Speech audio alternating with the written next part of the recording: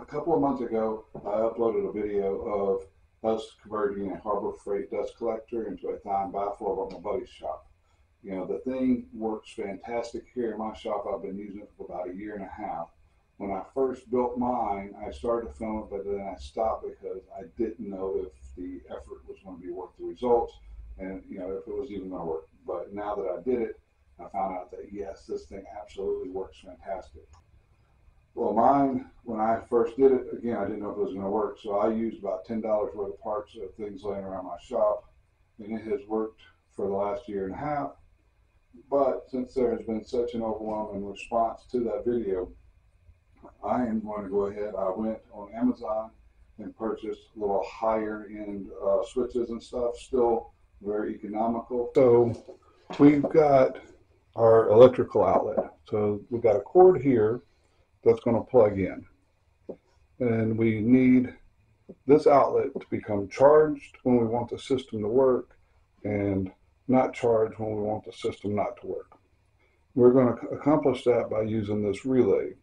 So with this relay here, we've got DC on the bottom, AC on the top.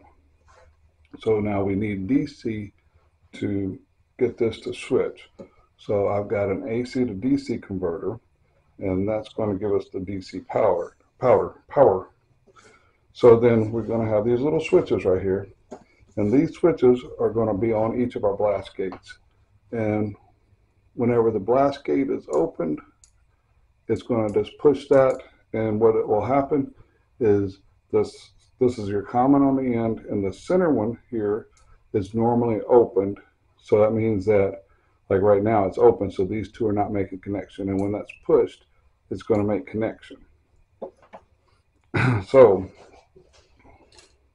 what we're going to end up doing is we're going to take from our outlet here, we're going to take our neutral or our ground, and we're going to come over here to the silver plug on our outlet.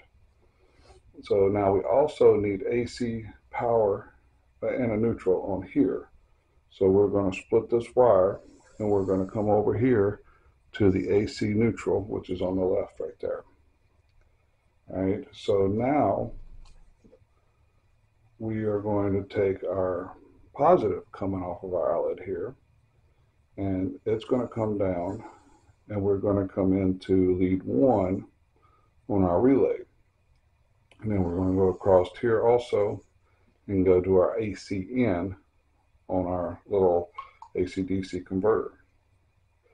So now this is going to put out 12 volts DC current. So we're going to take the ground, and we're going to come straight off the ground and go into the DC ground over here. Now, when this is energized, we will then have AC power coming out of this terminal, which we will bring over and come into the other side of our outlet. So when this is charged, that becomes charged. So in order to charge this, we need to have our DC positive go to this terminal here. But what we're going to do is we're going to come over here to our common, and we're going to connect all of those together, and then we're going to come down and connect to the DC output here. So now this wire is going to have our DC power going to it. I'm also going to place a switch right inside the box, and we'll tie off of that and come right here. So now that we have our power coming all the way around, we're going to come back, and we're going to go to the center wire here, and then this center wire here, all these will come out and be connected together. And so we'll come down, and then we'll also connect here, and then that's going to come down and go into our switch. So now we've got our positive going to all of these switches, And as soon as any one of them is activated, we will then have this be activated, which will turn on the power to our dust collector. I'm going to also place in my box just a little LED indicator light, and this is DC.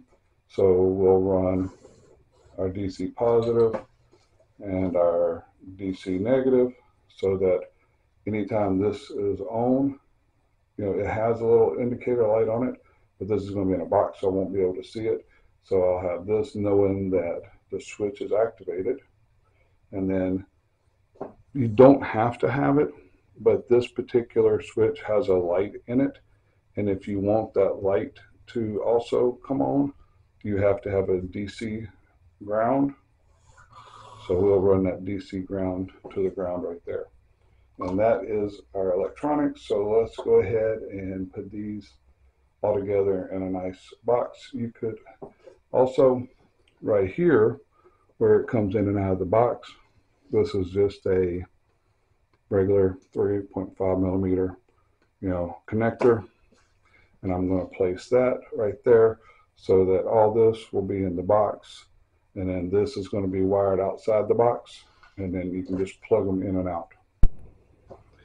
Okay, so we've got everything kind of laid out. This is the indicator on the back right here, and then the switch, because I've already got them mounted into the faceplate.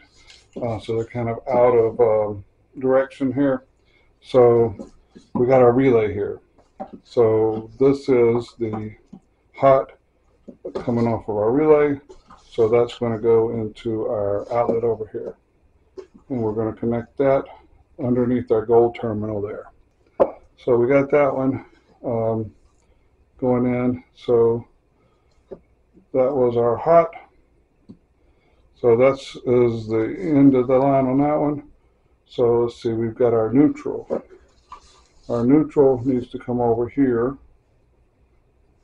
And this is going to be AC in on the little board right here.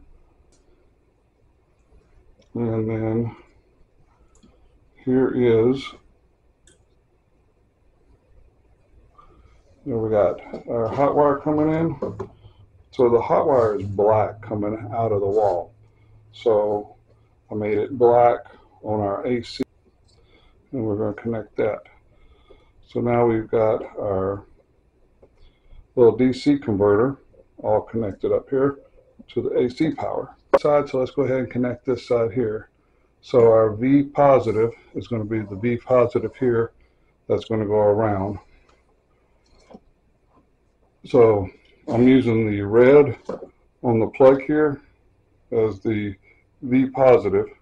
So I am going to connect this little red wire here.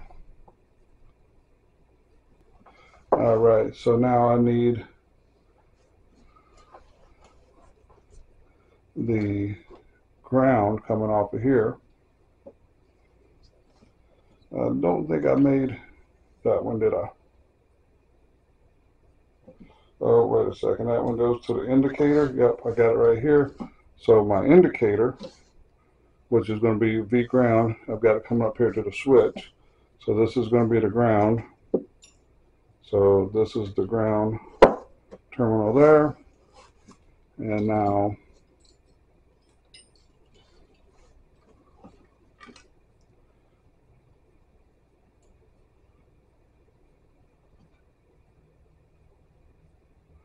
this is our V ground into here. So that is all four wires connected to this. And now this is our DC ground. We need our V positive, which is going to be the wire coming back. And so this one here is the V positive coming back from the switch. So it needs to go into the switch on the load terminal. And that's going to go into the positive side of our switch.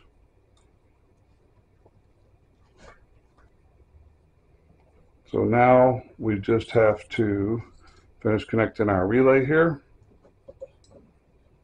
So I've got my out going to the outlet, And what we have our neutral, which is our white wire that we need to connect in here.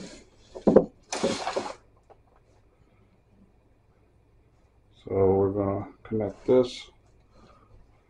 Let's turn this up here where you can kind of see. Sorry, I'm trying to get this done.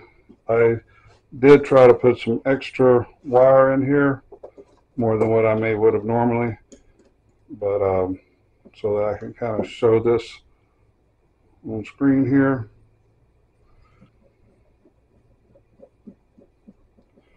So now we've got our neutral coming in. Since we're up here, we'll go ahead and we'll connect this actual ground here. Okay. So we got the ground connected. Now our black wire coming in is our hot. So that is going to go under our screw number 1 here on the relay. So now we need our switch wire. So this is our wire coming in that's going to be energized from our switch. So whenever this one becomes energized, it's going to turn our switch here on. I do believe that's it. So now I just got to shove all this in the box and screw the box together. Okay, so here is everything placed into the box. The solid state relay here, the one I'm going to put a link, came with this heat sink. Now, I ran for 1.5 years with a solid state relay just like this one that did not have a heat sink on it. I haven't tested to see exactly how many amps the motor pulls, but it is recommended to put a heat sink over 10 amps. And so I went ahead and I just thinned out the wall here, and that way the heat doesn't get trapped in the box. So the heat off of this little relay is going to be dissipated through here, and this will be outside of the box, so that will keep the everything nice and cool in there. And so here is my dust collector. As you can see, all we have to do is hit the switch and it comes on. We just now have to go to our blast gates. As you see, as soon as these 2 wires touch, it comes on, which is what the switch on the blast gates are going to do. So I need to mount my switch right there so that whenever the door is closed, this will be pressed. All right. So since these are 3D printed, what I did is I'm going to take that bolt right there out, and then I'm going to add in this little T-nut. So that will give me a metal attachment point. I have hot glued and I have CA glued the little micro switches on before. They held up for months at a time, but eventually they have came loose on my most used doors. And then we're going to drill that real quick. Now that I have a hole drilled, I'm actually going to tap some threads into that hole. This is a 632, and then I'm using obviously 632 bolts. Okay, so now this one is going to go into the plastic. So what I've done here is I've grabbed a number 4 screw. Screw that in with the little number 4. Then I take it back out, and that was a sharp point. And then I come back in with the number 6. Screw that in. And now we're good and solid. We don't have to worry about that coming loose no more. So all we have to do, remember, we're going to put our common here, and then we're going to put our switched wire coming out here.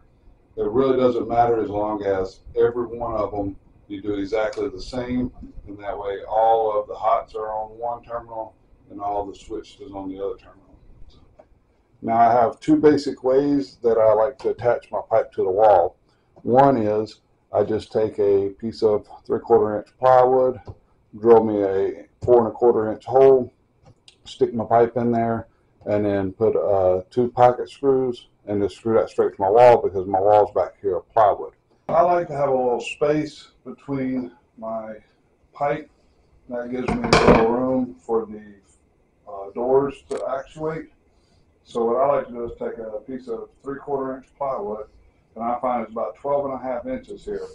Since I'm mounting this right under my French cleat, it's about 1.5 inches. So yeah, I make that 12.5 by 14, and then I come right in here.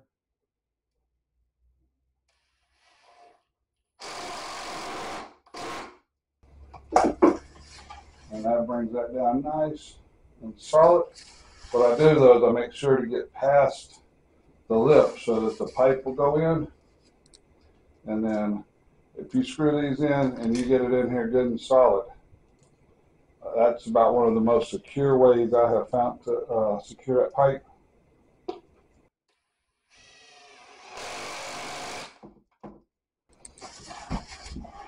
Now I'm using like a big truss head, just a regular Phillips sharp point truss head screw. I've done it with regular construction screws. It works the same either way. But I think the bigger head may give it just a little bit more gripping power.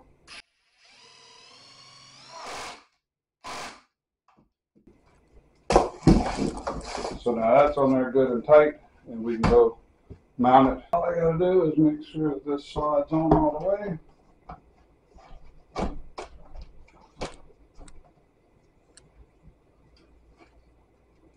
And then we're ready to screw it into the wall.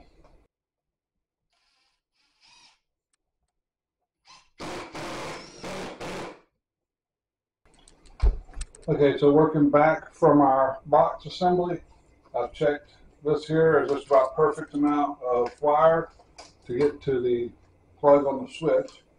Then I'm going to run the end of my spool down here, and then we're going to twist the black together,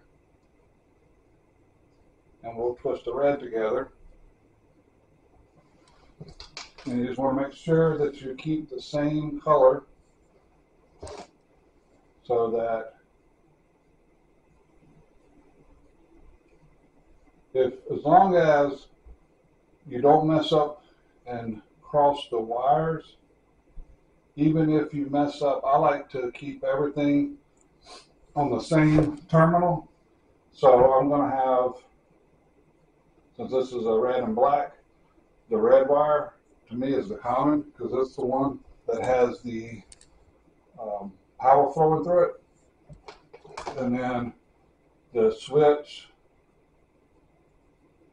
is going to be my black wire. However, if you mess up and put the wrong one on the wrong terminal, as long as you're going to the common and the normally open terminal, it's still going to work, because with that switch it just opens and closes. So now that I have the wires plugged in, I just got this white duct tape, and use this white duct tape to tape the wires to the back of the pipe. And now it completely disappears, and then we just run this to our next drop and do the same thing. Now that we have all of our drops hooked up, I got this one over here from my miter saw. Luckily, I'm got a crawl space, so what I've done with this one is that goes through my floor, and then it goes underneath and comes back up underneath my table saw, and that way I don't have to worry about my table saw tripping over it. I don't have to go overhead. Now, when you hook up one of these central vac system dust collectors, it should be against the law not to put in a floor sweep, because you are still going to get a little bit of dust, like right here on the table saw. I even got the little cloth thing, but you can see the dust down there on the bottom. But, you're going to get a little bit of dust out, but with the floor sweep there, you can just sweep it up, and within just a couple of seconds, you're done. I got my little switch box right there and hooked up. And as you see, I'm lucky enough that I can just vent my exhaust straight outside. I get very little. It's just the finest of the fine, or whenever I'm using like the floor sweep and I'm pushing the whole pile at once, does anything come through. And now this is the outside. This is a 6-inch dryer vent. And I mean, if you look up in there, you can see there's a little bit of that little powdery, but it's really not very much considering that that's been a year and a half. So basically, the system is up, completely rebuilt and is working perfectly for me now. It worked a year and a half like it was before. This would work for until I no longer be out here doing the working projects. I'm sure in the future I'm going to add in possibly a downdraft to my workbench.